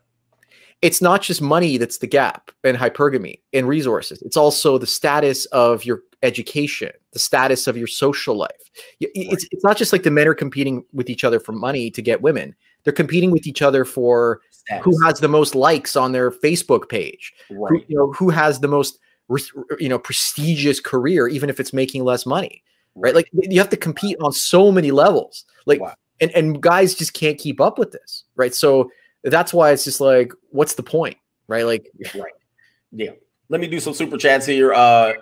I'm a Potato says, we also see non-chameleon women changing slowly. They're admitting that they want to be submissive and criticizing feminism for hurting a great deal for them. All right. Matt from Mankind, shout out to you for your super chat. Our Drizzle said, Coach and Sandman, I appreciate your content. Great to see this collaboration. The red pill knowledge you provide is very valuable. Thank you for helping men and me. I'm a Potato says, let me know, Sandman, on that front. I will heavily invest in you and your business savvy. All right. That might be something that you can provide. There's a guy, LXGXN. Watch at Young Men's Daily Red Pill. I had him on this channel as well. He says he covers issues from dating, feminism, MGTOW, and makes content for younger guys, which is important. I mean, I think he's like 23, 24, 25. So he's one of the guys that are in the marketplace for young guys. That's good. Hercules from Pantheon says, CGA and Sandman, this is Galactic. Carl K says, will you wind up like Japan and the herbivore? Will we wind up like that? Let me go through all of these because I got like, man, am I going to catch up to these? Everybody's in the building. We got like over 3,200 people in here. Hit the like button. Appreciate you for being here. Wes App says, appreciate the collab. What do you guys think about seminal retention, focusing on goals, using foreign women on planned vacations in lieu of U.S. women? Give me 1 second. We'll come back to that. JWL says, just wanted to give a shout out to my man, Donnie. He introduced me to Sandman. That led me to you, Coach. Donnie learned the hard way. She'll get mad and you'll go to jail. I'm a Potato says, CJ and Sandman, what are your 3 top lifestyle choices to go full monk? I'm doing a video on that. Stoicism rather than talking about women. Let me do one more. Red Pill Mike says, Dr. Phil has had red pill men on the show before, and he basically attacks them. I would not give that purple pill simp a second of your time. He is educated but ignorant on as the day is long. So a couple of questions in there. See if we can do them quickly because a couple guys talk about seminal retention. We can kind of talk about it real quick. Foreign women, seminal retention, focusing on your goals, and monk mode. Okay, so start with the first one. Hello? Yep, I'm here. So start with the first one. Yep. Go ahead. Oh, yeah. Oh, the first one is seminal retention. I mean, I did that once for about a month, and I didn't notice any difference in terms of I don't. It didn't make any difference for me. I was in my early 20s. My life was pretty much the same. My achievement was pretty much the same. The biggest change I've ever noticed was when I got out of relationships. About 6 months, 7 months after I got out of relationships, my testosterone level went back up because when you're in a long-term relationship, your testosterone level goes down. Mm-hmm. So all of a sudden my testosterone level goes up, my creativity goes up, my ability to think critically goes up. Yes. And I'm like a whole new person.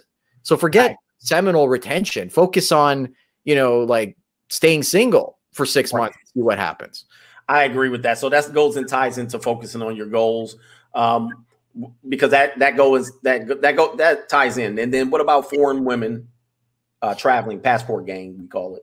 Well, I was watching an amazing video yesterday from Insolmatics, and they were talking about geomaxing, and they were talking about one guy who, he disappeared. He was an incel, and then he went to Thailand and the Philippines and Ukraine, and he showed pictures of himself with all these different beautiful women. and then he just disappeared from the community. So they're like, I don't know if he got married or if he had a family or whatever. Okay. So that community says, in terms of geomaxing, in terms of using your maximal potential to find foreign women, go to places like Cambodia, go to places like Thailand, go to places like Ukraine. That's their suggestion. Now, the other issue is you're not only competing against Western men who come there and then the people who are local, but you're also seeing guys from Japan, from China, from Korea now going into the Philippines to try to take the exact same women.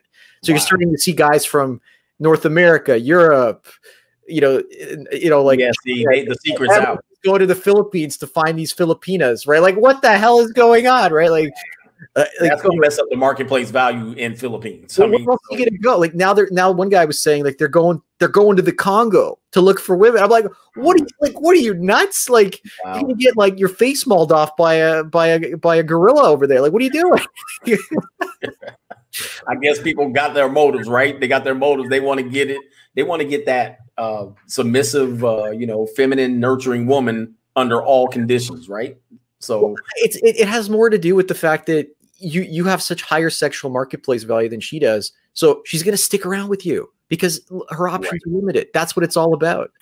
But I'm watching guys of that though, because a lot of times you guys don't understand that when you do put a woman in that position, she follows you around like a cat. All right. And that might not be something that you consider until it happens. And then you're like, oh, I can't even go to the grocery store without it being a family trip. You got to bring her mother, her father, her elderly grandfather. You know what I mean? Like, I get it. I get it. You want a woman to be in a position where she needs you and depends on you. But when you get that woman, it's a different thing. All right. And you might not be ready for it if it happens. Yeah, you'll be sending packages to the Philippines, the size of like televisions, boxes. Like for the entire family. Like they have a service here where like I was dating one woman from the Philippines, and there's a guy who comes every month, and there's a box. They just drops off a box, right? And then she would throughout the month just collect stuff, like free samples, or she would buy like cheap stuff when she'd see it on sale, and she'd just fill the box. A month later, he'd come by, pick up the box, and drop another empty box off.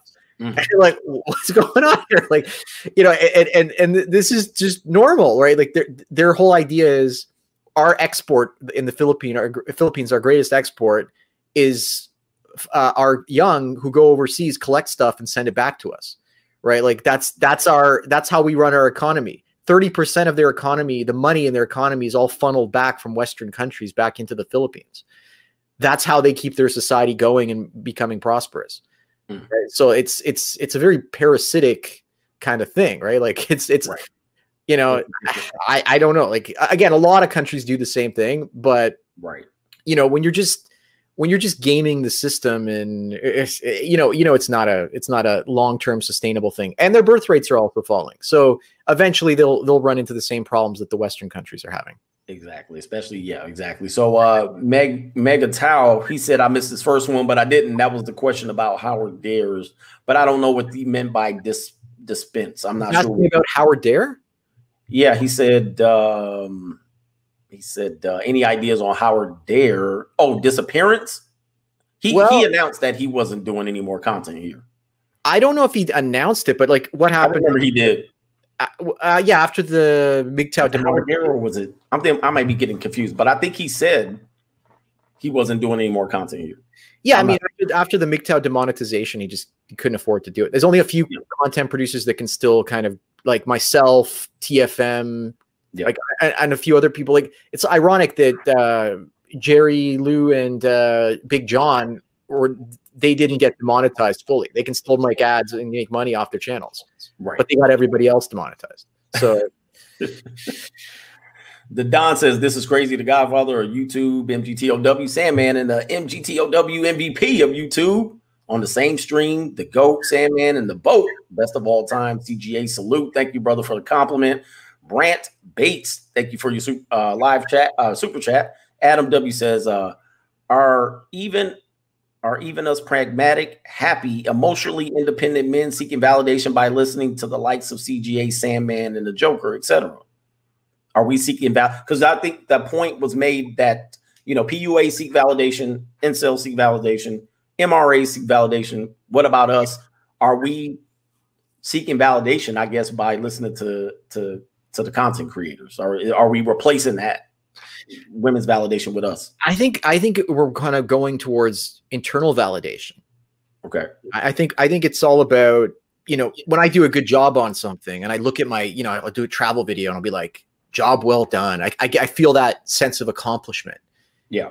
And I, you know, that's what I want. I want that internal validation. So I don't have to depend on other people to make me feel good. I can make myself feel good. So I don't have to, you know, I don't have to be, you know, I don't have to rely on the community. That's pretty much what it comes down to. Okay. John Basic says, "Sub Sandman, remember 2010 MGTOW has come a long way. Only way to protect yourself." Thank you, man. Sam Aponte says, "Shout out to the Coach Gang. Thank you, Sam, man. I found the red pill through you. I watch both of your gentlemen's content on a daily basis. I appreciate all that you do." Thank you, Sam. Don Julio TV says, "My dad, a lawyer, told me of his new client, a chiropractor who was being extorted by an overweight black woman saying he sexually assaulted her. #run. The Steel Curtain says, did you have something to add to that? No. Not right. Yeah. The Steel Curtain says they only try to get ad rates and blackball Sandman at the same time. The old 2-for-1 special is a trick. So they might be running ads in the background or whatever on the content and then getting paid and then giving us nothing. Age of Machine says, watch this turn into a tag team between Dr. Phil and Kathy Newman and Oprah's the special guest referee. Don't do it. If Oprah shows up on your Dr. Phil show, I mean, you might become legendary just on that basis. Well, I tell her all about my experience growing up in the 90s watching Oprah when I came home from high school. Yeah. How traumatic it was. How traumatic it was. Shout out to Stephis Cole, great content creator, man. Appreciate you, man. Gerald Clay, thank you for your super chat. Crazy Pie Thief says, I listen to Sandman every night when I take a shower. No homo. Just the perfect end of the day. Tyson Jalil, you only have one life. Take the chance on Dr. Phil. He says it may lead to other things. What do you think? Yeah, no, it's all agenda driven. We all know that. It's all, yeah, exactly. Jay Rodriguez says, two Titans of MGTOW. Thank you, Coach and Sandman. We don't hate women. It's that women in the government have weaponized relationships. We are just logical. Great point. And then MGTOW says, you got it. Thanks. Roy Wordlaw says, thanks, fellas. The game is very appreciated. Appreciate you, man. Futuristic Dreamer. The real reason divorce is up is because men do manual labor jobs more and are out of work during the lockdown. Women do clerical office job work, which means they can be done from home. So they're just making money while their man isn't. That could be true. True. Vince Z says, hey, man, if you think sex robots will satisfy men, you don't understand human nature. What would you say about that? Okay. I understand it because I've had two of those samples sent to me, and I understand.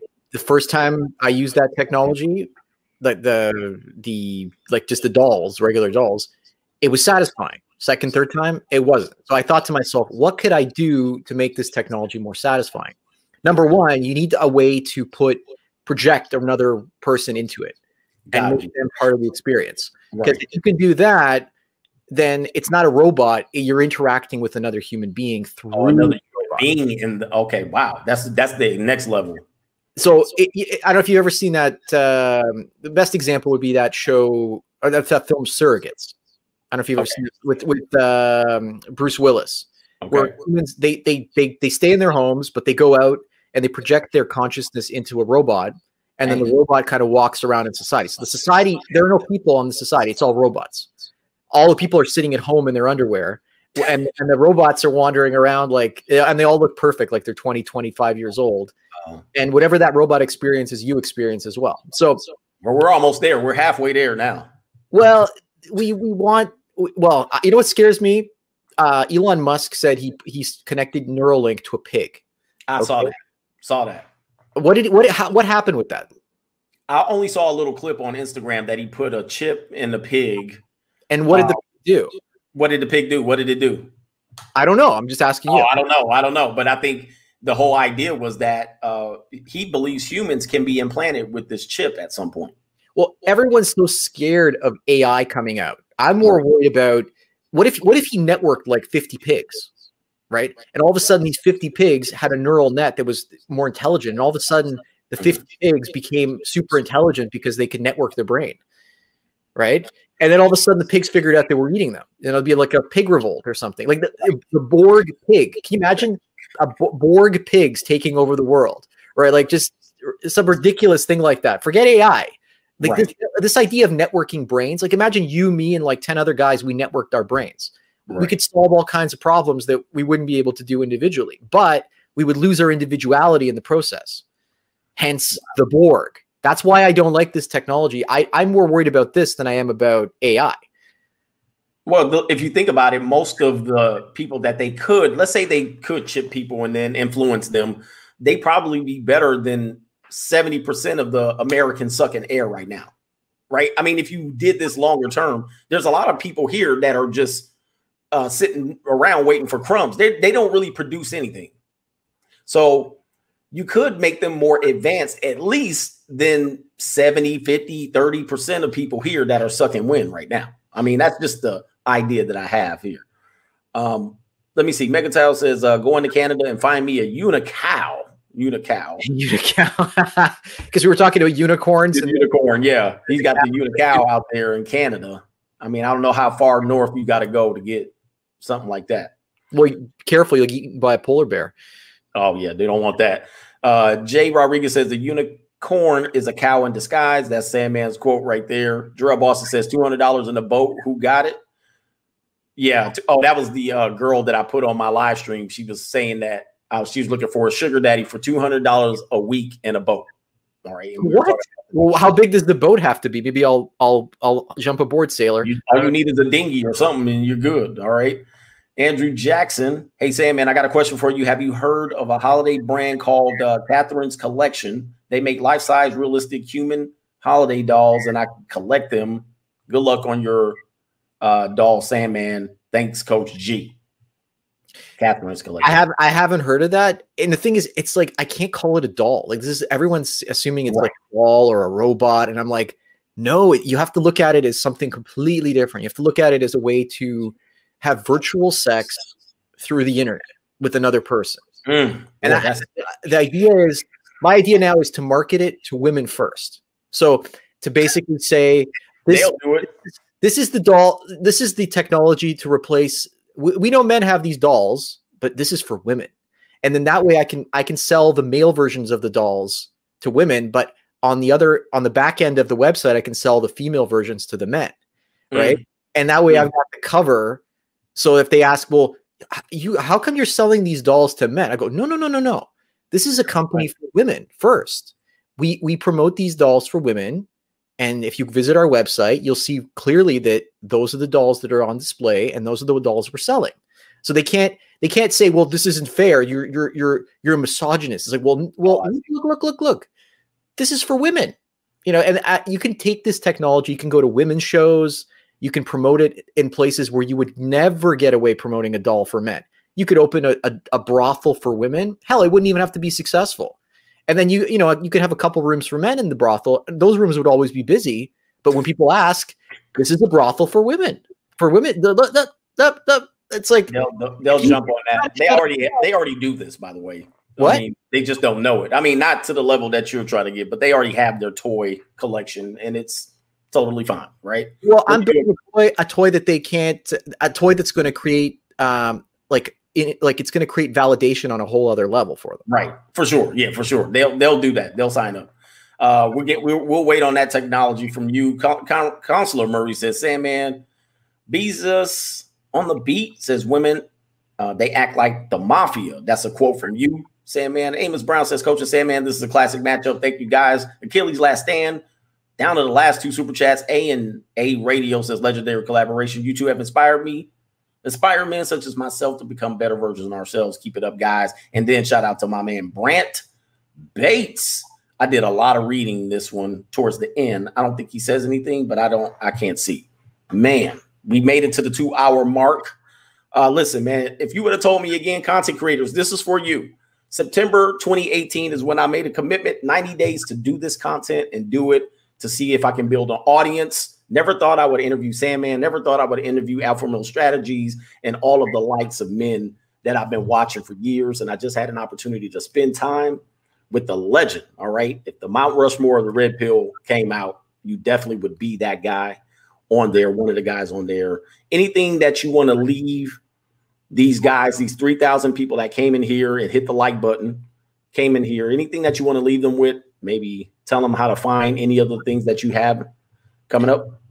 I mean, they can find me on YouTube, but just be careful of the bulldog mindset. He seems to have monopolized all the searches for MGTOW. So. Oh, well, he's got a good creation over there. What does it happen? They can't find you if they do that?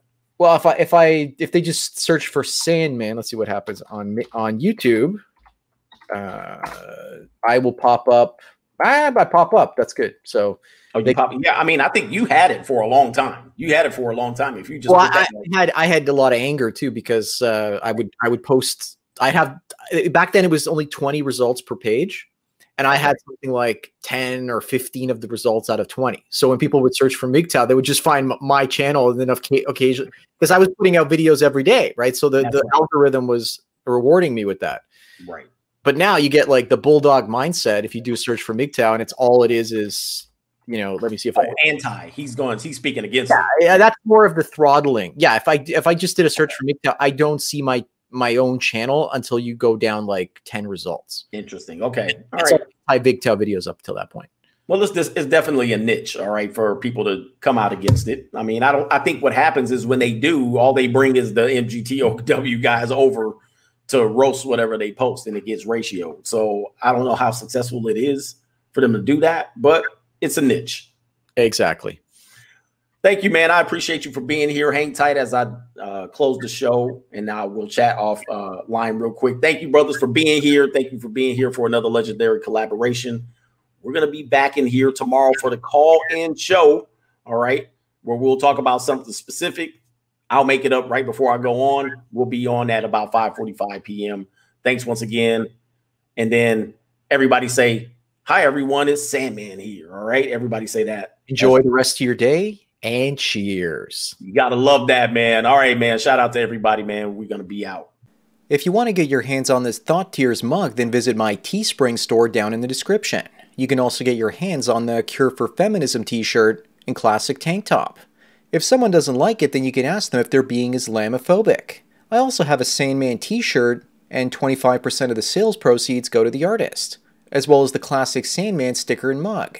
You can also get the entire Sandman collection through digital download or USB key if you want through email. Those are the sound files for the first 5 seasons of my channel, so you can have those to take on the go. Each season is $15 US. Finally, you can also talk to me via one-on-one coaching through Skype for only $45 an hour.